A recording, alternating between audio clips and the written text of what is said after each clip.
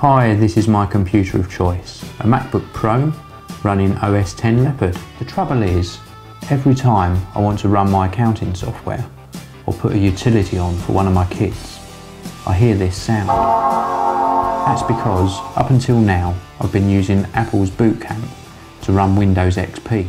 Now I can run those apps right within macOS X Leopard.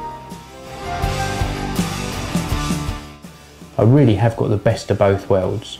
I can work within Windows XP or click outside the window and continue working in macOS X Leopard.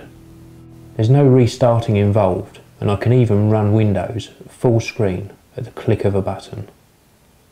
My name's Dave Cryer, and I switched to VMware Fusion because I wanted the best of both worlds.